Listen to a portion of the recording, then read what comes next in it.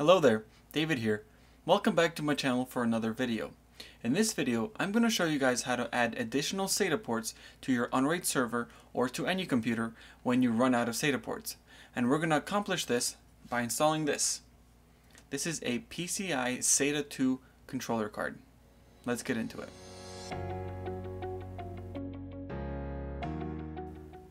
If you're anything like me, then your first unRaid server was most likely a repurposed desktop PC. Currently in my server, I have two 3TB hard drives, one of which is the parity drive and the other one is the data drive. The other two SATA ports are being used up by the two SSDs that are used in the cache pool. Now if I want to expand my array, I need to add this card so that I can have additional ports. Anytime you're messing with the hardware in your unRaid server, it's recommended to use the shutdown button. This will stop all VMs and all Docker containers and safely shut down the computer. This little card could be found anywhere online for between $20 to $30. I will leave a list of all compatible cards in the description below. This card that I'm using is a 1X slot, meaning it takes up the little slots in your PC. My case only had two hard drive bays, which means I had to buy additional little trays to hold additional hard drives. And these hard drives get screwed into the tray, and then the tray itself gets screwed into the case. I was initially just going to install one hard drive, but I found another. Turns out this hard drive was dead, so I went through the trouble of hooking it up only to find out it didn't work. In order to accommodate the tight tolerances in my case, I had to purchase these 90-degree SATA to Molex connectors. This is only for the power. I was able to fit normal SATA cables back here. I didn't need to purchase the 90-degree ones.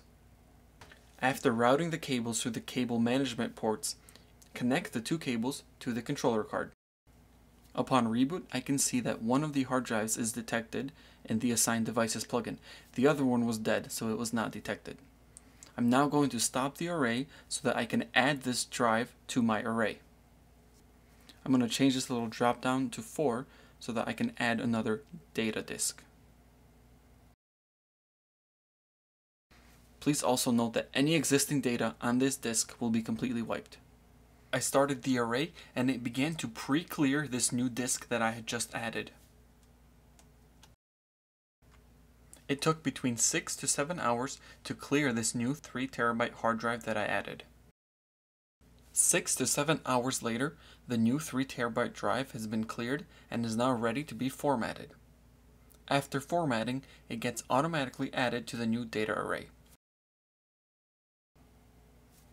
And just like that, I now have a 6TB array. If you guys have any questions, please let me know in the comments down below.